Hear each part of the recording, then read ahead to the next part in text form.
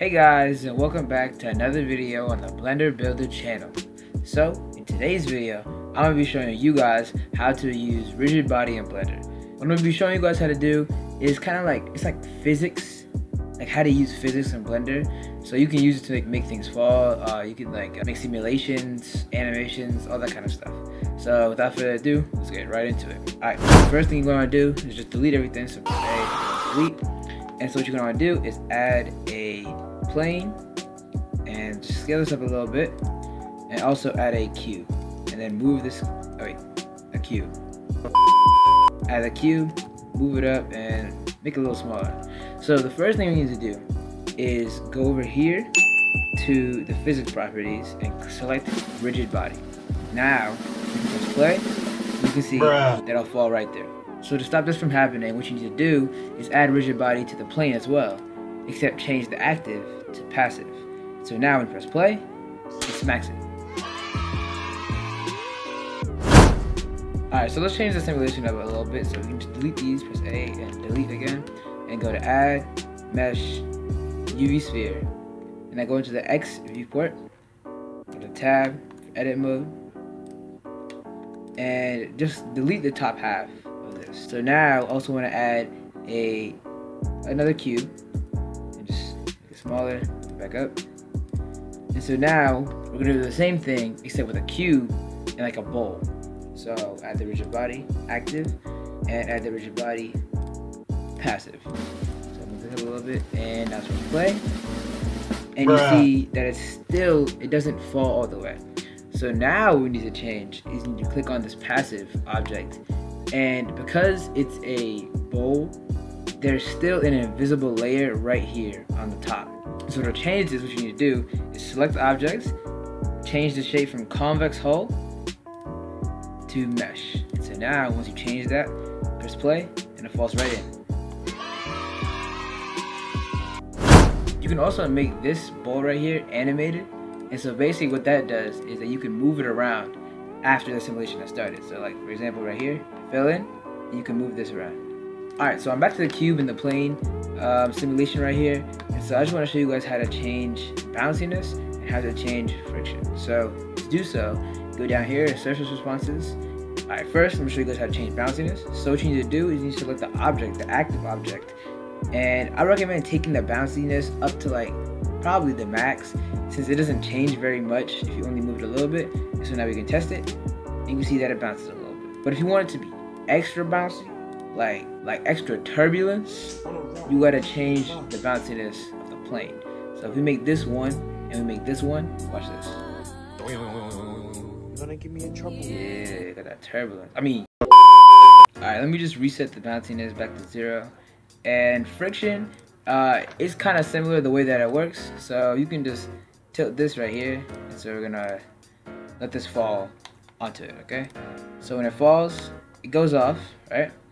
But let's say we change the friction of this plane right here.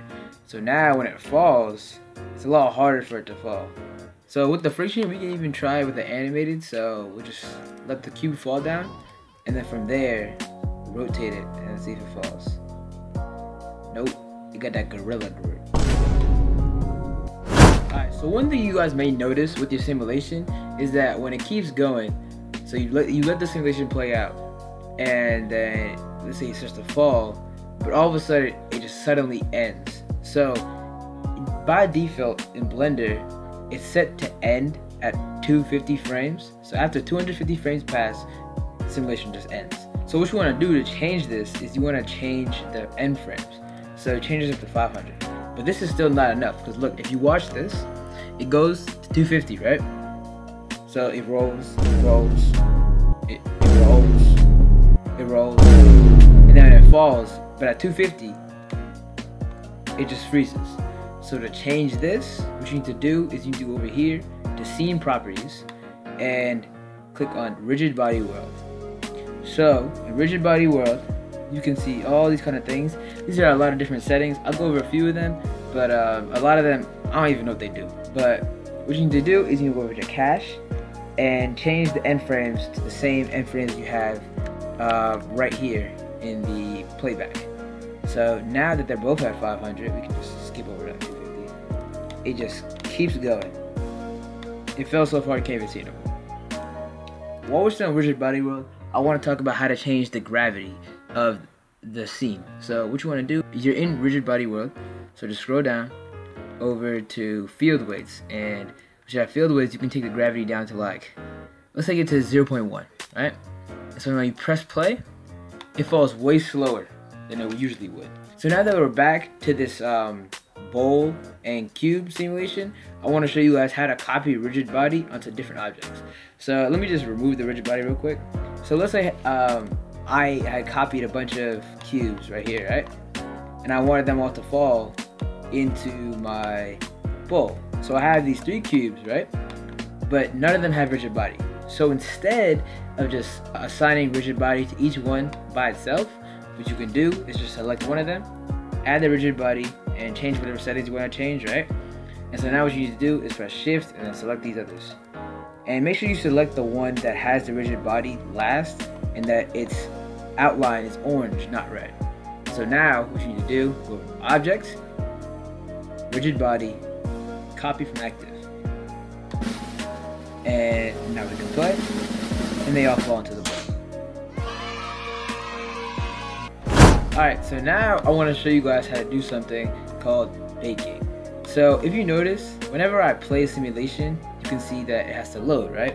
Even though you can't really tell that it's lagging or anything, that's just because it's just a small simulation. So let's say I were to copy these a bunch of times. Alright, so I don't know what I created, I just copied it a bunch of times. But now look, when I press play, it's not as smooth as it was before when there wasn't much going on. So let's say I want to just save this, right? I don't want it to be this laggy anymore, and I'm thinking I'm gonna render this. This is the one I'm gonna render. What you need to do is come back to the scene properties and go down to rigid body world and scroll right here to bake. So press bake, and all this does is you can see there's a loading bar right there. Basically, it kind of like plays out the simulation, and every time you play it now, it remembers. So now, once it's baked, it's no longer a simulation. It's kind of like animation. Alright, so now let's finish baking. Just press play, and now it just goes. Alright, so keep in mind that once you bake, you can't really change the simulation anymore. So let's say I move this over here, right? When I press play, it just goes right back. So once you bake, that should be your finish. If you want to change your mind after you bake the object, you can just go back to the scene properties and delete baking. So now, using all of this information that we learned, I'm going to create a plank tower that I'm going to make a ball, fly through it, and it's going to break it apart. So what you need to do is just put a plane right here and just put some blocks on it. You don't got to put that much. You don't got to add that much detail. If you want to, that's good. So just make a couple of these. Alright, so now that I finished the plank tower, what you want to do is add mesh and UV sphere. You can just move this over on the y-axis and just move it up a little bit. I like the shade smooth, but you don't really have to. And also make sure you add a rigid body physics to this, active, and I'm gonna set the mass up to 30 kilograms. Okay? And so now what you want to do is you want to move it a little bit farther back, right? And so what we're gonna do is we're gonna animate it going towards the plank tower, and then we're gonna change it back to rigid body so that it'll smash into it. So the first thing you need to do is press I and insert a keyframe for the location. Then check animated and press I over the animated as well. Now what you want to do is go to like frame 10 or like 20, whatever, but just know the fewer frames, the faster the ball will be going. So I'm gonna do 10. Now once you move to the frame of your choosing, also move the ball much closer. This should be good enough. Now press I again, add location, and uncheck animated, and then press I over animated again. So now if you go back to frame 0, watch it fly right there. However, if you notice, it's a little bit hard to tell since it's going very fast, but at the very end, it tends to slow down. If you want to stop this from happening, what you need to do is right click anywhere here on the playbacks, click interpolation mode, and click linear. And so what this changes is it no longer slows down at the very end. So now when you press play, go straight through. Alright guys, so that is all for the video. As you can see right here, I just made it a lot more detailed. I just added like way more bricks, made the ball bigger, faster, whatever.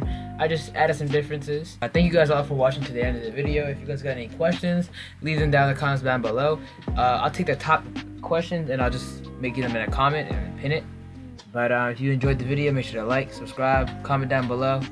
If you guys have any video recommendations, leave those down in the comments as well. And with all that being said, I'll see you guys next time.